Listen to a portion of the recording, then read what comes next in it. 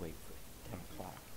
But then we have these announcements that I'm going to do it first. And then we'll follow here.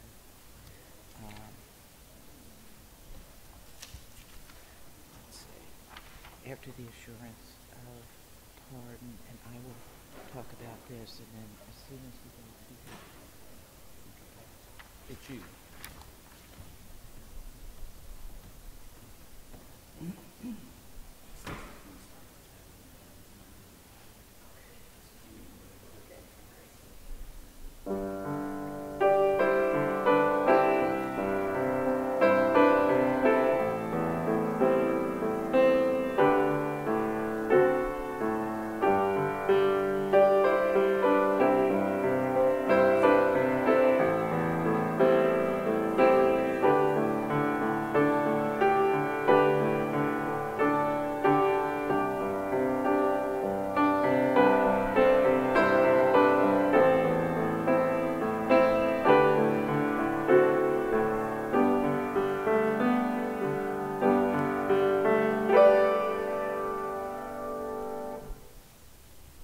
Good morning. It is nice to see people populating the pews. Welcome, everyone, to worship today, both in the sanctuary and online. There are several announcements this morning, so please bear with me. First of all, we have the fellowship pads. Please be sure to sign in. And for those visitors, please give us your information. And if you do see a visitor, please welcome them and show that we are a welcoming community church. There is a note for missions about the Presbyterian Disaster Assistance. The Mission and Benevolence Committee will be matching funds up to $1,000 for Presbyterian disaster assistance to support hurricane and wildfire relief. To donate to this fund, please make your checks out to Skidaway Community Church, but in the memo line, put for disaster assistance, please. Now, I have an announcement, or Ellen has an announcement to make. Hello? Yes. Hello, everyone. If you haven't met me yet, my name is Ellen Barneycastle. I'm your transitional music director. And in 2 weeks and 2 days, on October 5th, we'll have our first choir rehearsal. I'm really, really excited. Directing a choir is one of my personal passions. I love to do it. I keep getting questions from a lot of you. Where is this choir going to come from? Look around you. You're it. I hear you every Sunday singing beautifully, and even if you don't think you sound beautiful, I think you do. So please, please come October 5th, 7 o'clock, all skill levels welcome, and make a joyful noise unto the Lord. Thank you. Thanks, Ellen. Next week, there is going to be a congregational meeting immediately following the worship.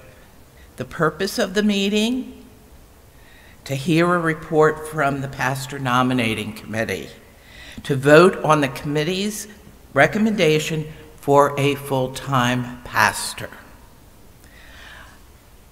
We also want to welcome Reverend John Ruehl. He is an ordained PCUSA teaching elder who works as the outreach coordinator for Union Mission of Savannah. He is a graduate of Columbia Theological Seminary and will begin work on his Doctor of Ministry degree this summer through Drew University, focusing on spirituality and pilgrimage. John is married to Reverend Chrissy Ruehl, who is a minister of children and families at the Isle of Hope, UMC. They have a daughter, Remy, who is 8, and a son, Ethan, 6 years old. They live on the Isle of Hope and enjoy sports, camping, and being outdoors. So welcome, John. This is the call to worship. Happy are those who follow the ways of the Lord. God's ways are just and merciful. Those who follow God's ways are continually nourished in faith. In all that they do, they prosper. Come, let us open our hearts to God's compassionate love. Let us celebrate God's mercy and justice. Let us worship God.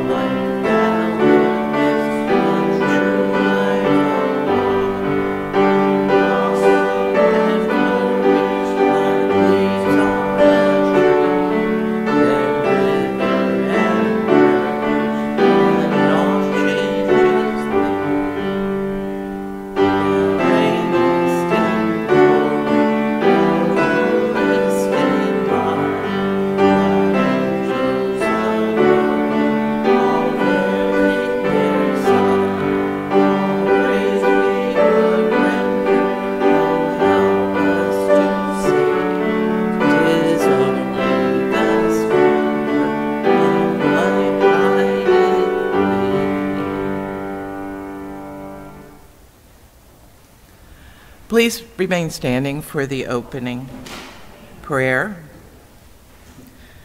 Great triune God, we have gathered here in your name as an act of faith, believing that you are not always among us, but that you love us. It is often hard to recognize your love, see your mercy, and feel your presence. Help us today in our worship that we might be transparent in your grace as you reveal yourself to each one of us and empower us to serve you. Amen.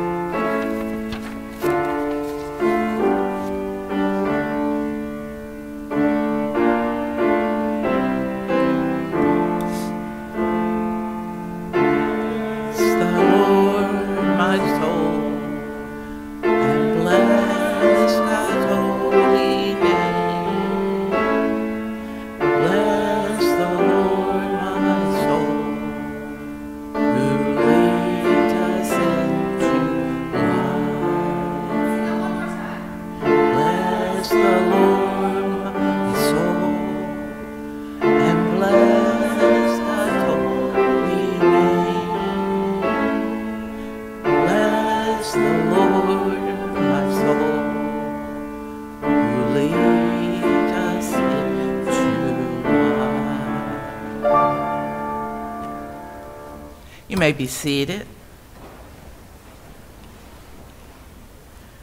In our call to confession, Jesus said, "Whoever wants to be the first must be the last of all and servant to all." Let us humble ourselves before God and confess our sins. Holy God, we commit ourselves to service, but fail to have a servant's heart. We seek social status, but not sacrifice. We welcome worldly success, but the humble path of Christ. Forgive us, we pray. Free us from the pressures of the world that keep us jockeying for position. Help us to be servants of all. Amen.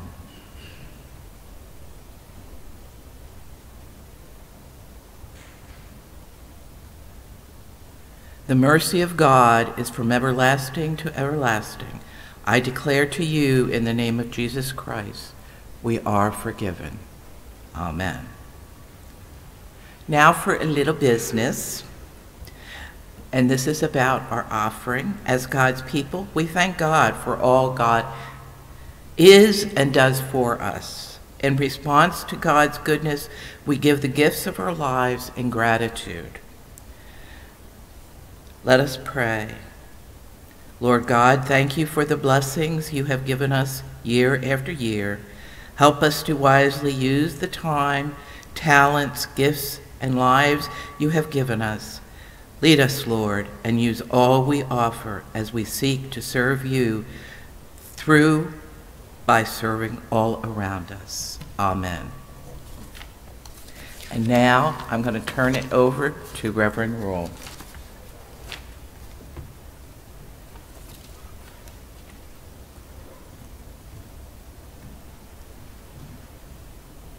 As we continue in this time of worship, let us pause in these moments and pray once more. Let us pray.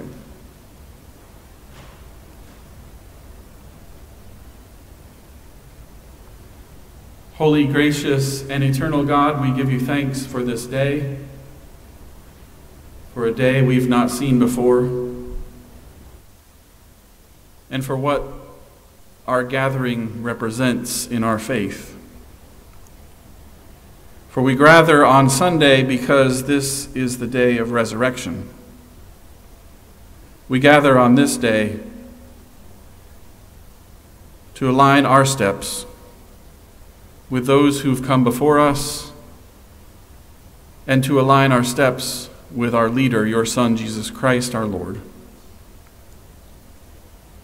In the creation of all things, your Holy Spirit hovered over the chaos to call something new into being. And so, O Holy Spirit, draw near to us in our chaos.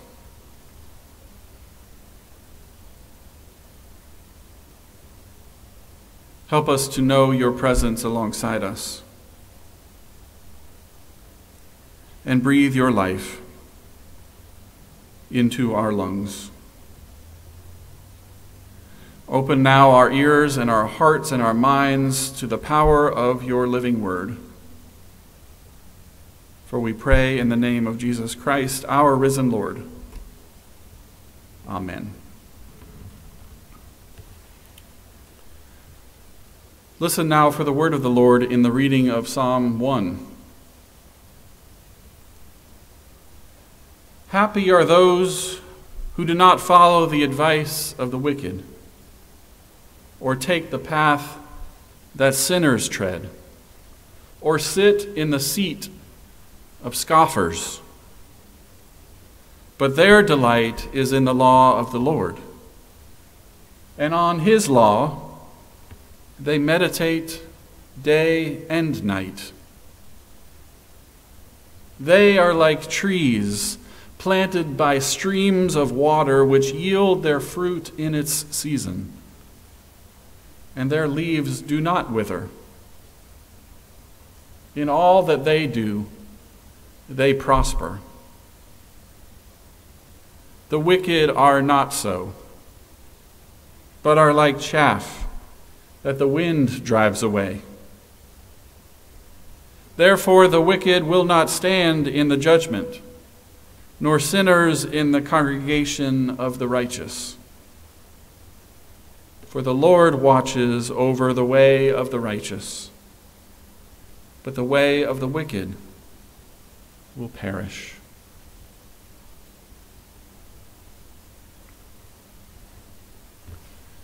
And again, let us listen for the word of the Lord in the reading of Mark chapter 9, verses 30 through 37.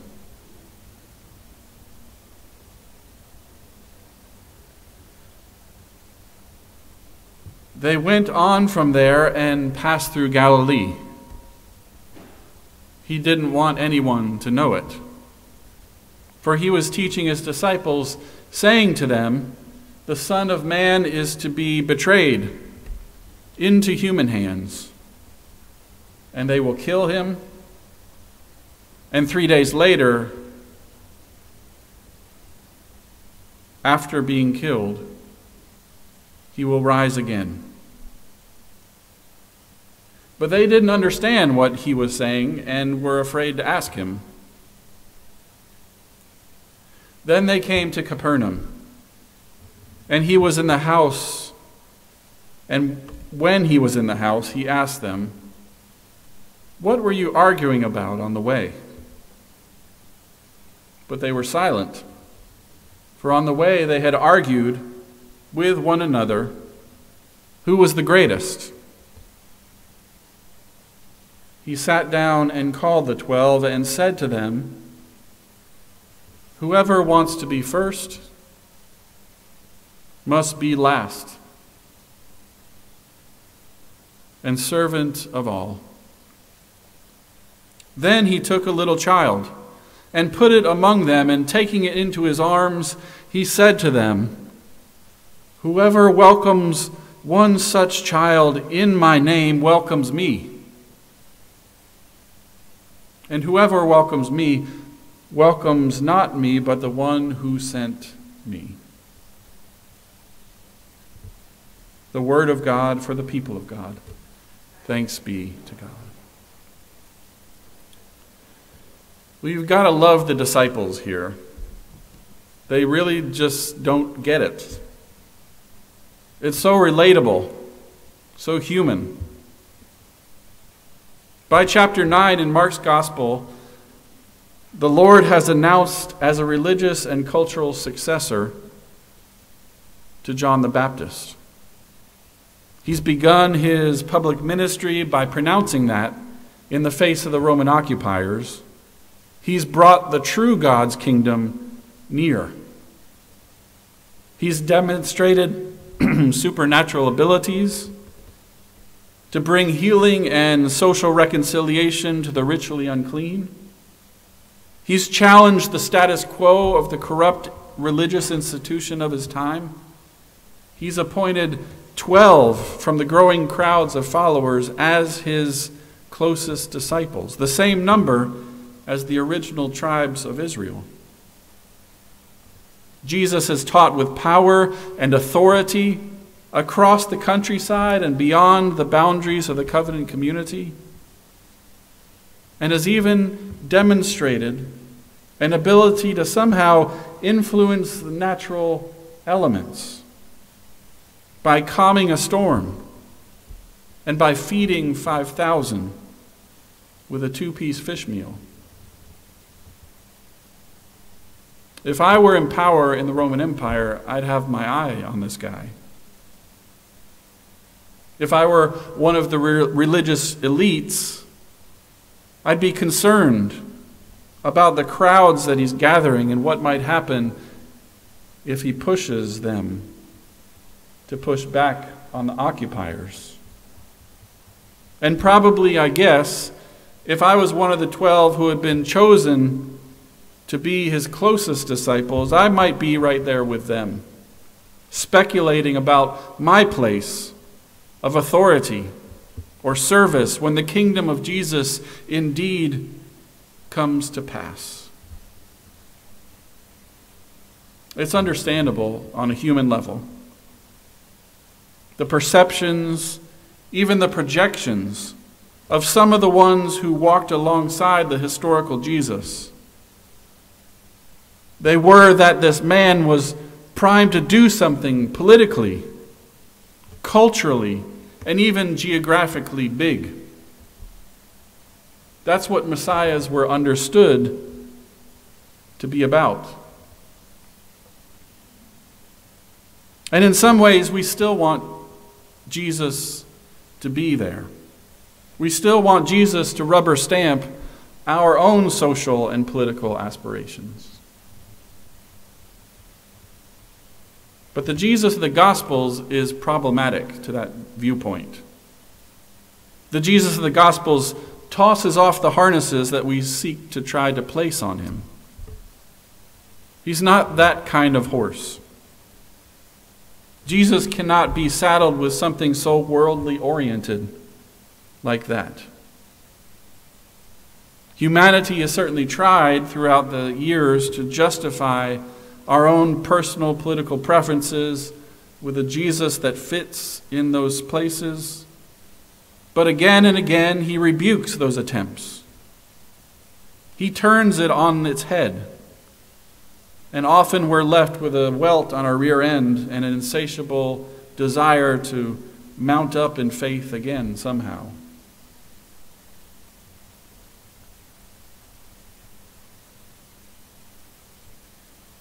Over the course of the last few weeks in the lectionary, Jesus quite plainly lays out the way to mount up with him in faith.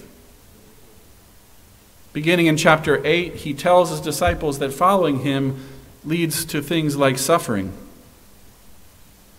and rejection and even death. And then, on the other side of that, something mysterious and yet not yet known in the rising to new life. At first hearing this, Peter tells Jesus to shut up. He rebukes the Lord to his face. And Jesus turns it back on Peter.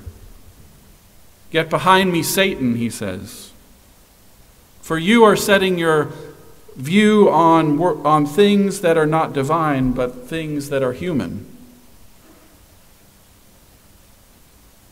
Just verses before all this, Peter was the first one to confess that Jesus was the Messiah. And now, minutes later, Jesus is calling him Satan's mouthpiece. I wonder how we would hear it if Jesus' rebuke came to us. I wonder how the rebuke of Christ would land in today's discourse in the public square. I wonder who in this room would still follow Christ if he leveled such a charge against us. But it is clear that Jesus is not motivated by politics. It's clear that he's not a celebrity or an influencer. No, Jesus rises above such things, even though he certainly has some things to speak into those places. There's something deeper, something more true, something more essential about where Jesus is coming from, even than our politics. Can you imagine that?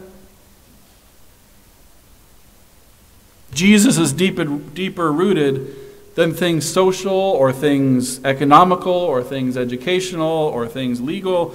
Jesus goes deeper than all of that. And perhaps that's why it's so difficult for us to pin him down. We tend to engage Jesus on terms that we believe are most essential to us, while he is drawing from things that are deeper.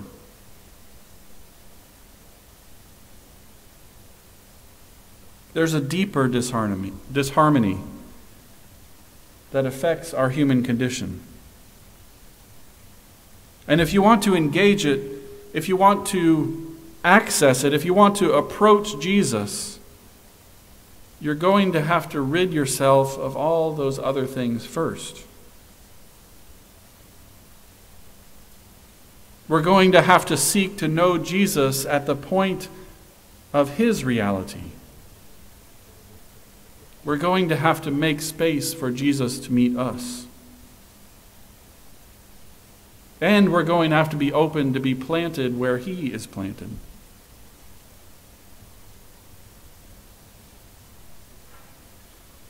In today's scripture, Jesus speaks one of the most beloved, simple, yet profound challenges to the social order of his day. In the world, we work by promoting the ones we perceive to be best qualified. In many instances, this means questions like, where are you from? Where did you go to school? Who or what kind of people would speak well of you? These type of things are the prescriptive formula for advancing to places of power in the world as it is. And that's not very different from Jesus' time. In those times, it wasn't as much about being able to tout your qualifications while knowing the right kinds of people.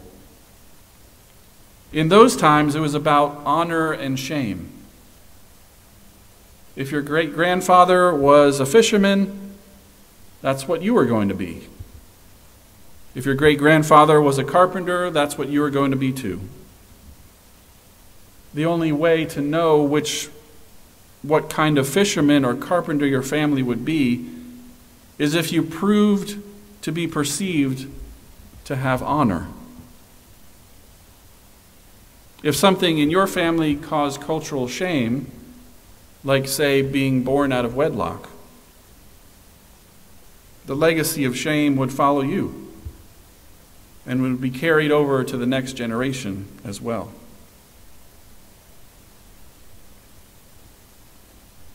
And of course, all of this rested on men of the time, right? Women in biblical times were viewed as property. And children, well, they weren't really even considered to be fully human. But then one day, as Jesus was correcting and reorienting his disciples about how to live a life of honor in Christ's way of faith, Jesus cast his attention and everybody in the room's attention to one of the children running through the room. The Lord acknowledged the child's presence, not even a child that he was related to, and he put the child in center stage. Scripture tells us that he held the child in his own arms. And while he embraced this child, he said, "Whoever welcomes one such child in my name also welcomes me. And whoever welcomes me doesn't just welcome me, but the one who sent me."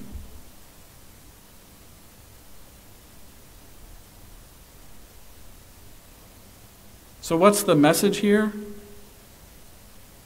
It's the message directed at a group of disciples who had just been leveraging themselves for positions of power in Christ's movement. It's a message to a world who is prone to promote and celebrate a certain kind of power. It's a message to us, to you and to me.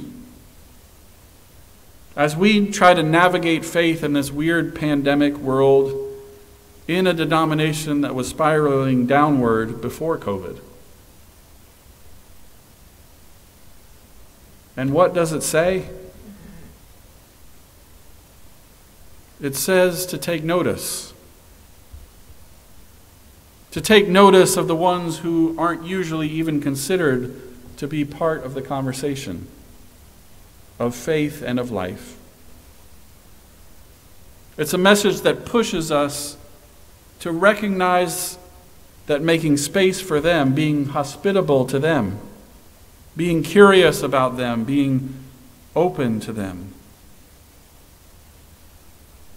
welcoming others means welcoming Christ. And as Jesus says for himself, being open to Christ means being open to the one who sent him.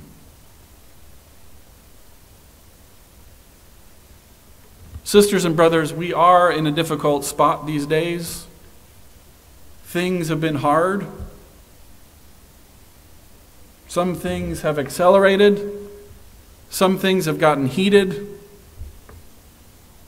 Some things we've invested ourselves have fallen flat. Some things we believed in showed themselves to be more dangerous than we could have imagined. If you're feeling pressed, if you feel like you're running in every direction but not getting anywhere, if you feel overwhelmed and underprepared, it's okay. These are those type of times. We've been enduring a crisis.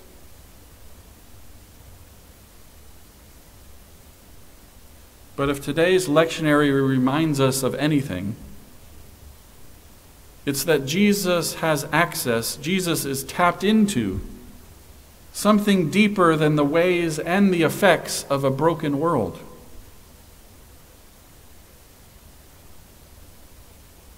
And if we just take some time, if we just carve out some space to look for him, to wait for him, to meet him where he is, we'll find him waiting for us there too.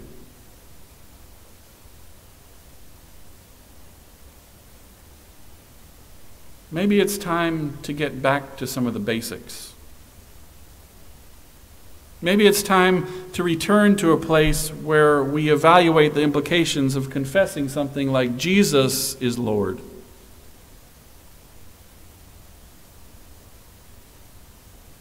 Maybe it's time to put first things first again and let everything else fall in line behind that.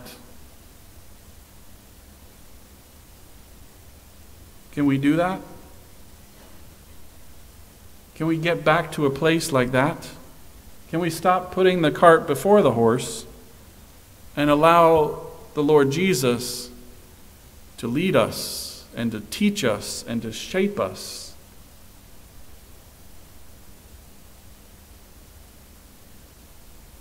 Can we be rooted in divine things?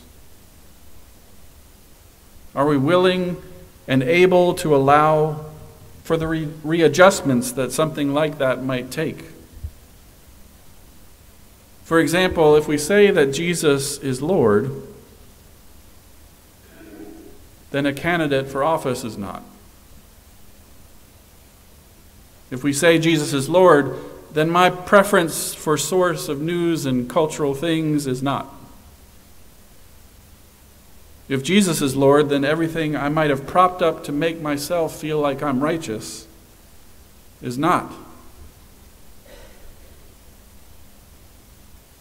If Jesus is Lord, then I've got to make room for people I've never considered worth my time to have a voice. If Jesus is Lord, then it's not about me and mine. If Jesus is Lord, my awareness of the world and how I value others has to expand.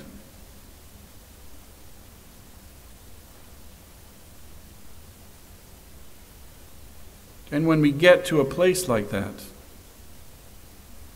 when we silence the voices within ourselves that push us to self-promotion, displacing others in our path, we make some room. We make room for the divinity of others. And that's when we begin to understand just how close God's kingdom is.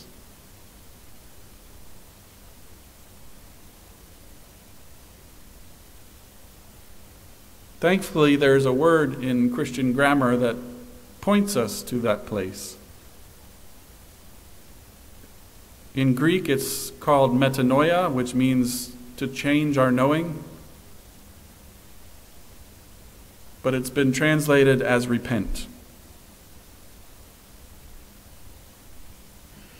And so, sisters and brothers, let us repent.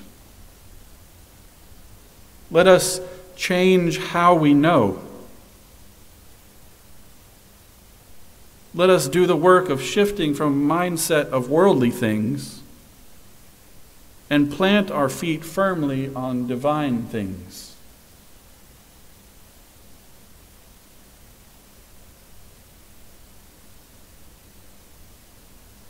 For in a world as often volatile and menacing as ours is, there's nothing more solid.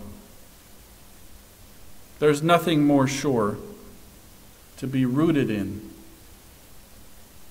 than a confession like Jesus is Lord.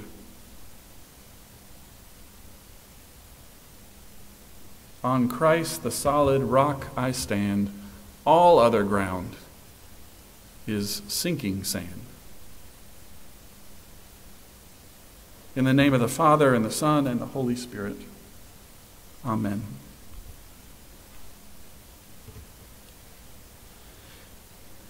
And so, in response to the word read and proclaimed, let us stand together and unify our voices with those who've come before us. Let us say what we believe using the Apostles' Creed. I believe in God the Father Almighty, maker of heaven and earth, and in Jesus Christ, his only Son, our Lord, who was conceived by the Holy Spirit, born of the Virgin Mary, suffered under Pontius Pilate, was crucified, died, and was buried. He descended to the dead. On the third day, he rose again from the dead. He ascended into heaven. He is seated at the right hand of the Father and will come to judge the living and the dead. I believe in the Holy Spirit, the Holy Catholic Church, the communion of saints, the forgiveness of sins, and the resurrection of the body, and the life everlasting. Amen. Let us remain standing and sing our final hymn together, hymn number 353, My Hope is Built on Nothing Less.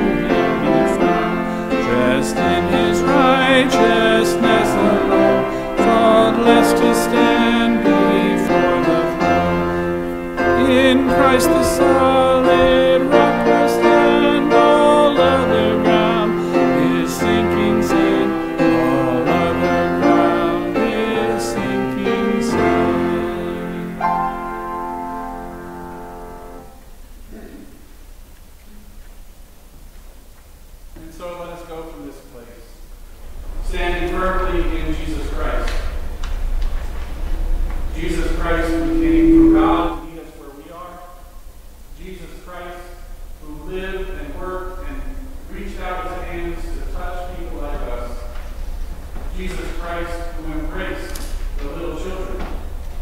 Jesus